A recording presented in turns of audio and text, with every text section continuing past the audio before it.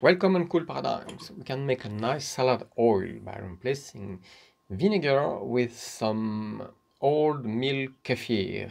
Said old because after 2 or 3 days it becomes very acidic. It tastes quite like vinegar. So we just add some mustard like with any vinegar, mixing well until we get a smooth preparation.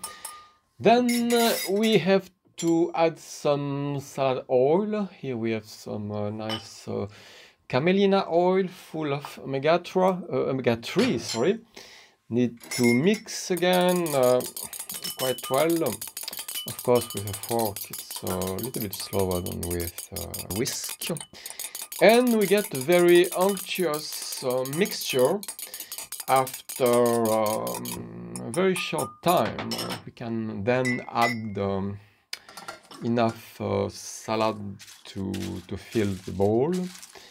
And the recipe is going to be finished. A few more leaves.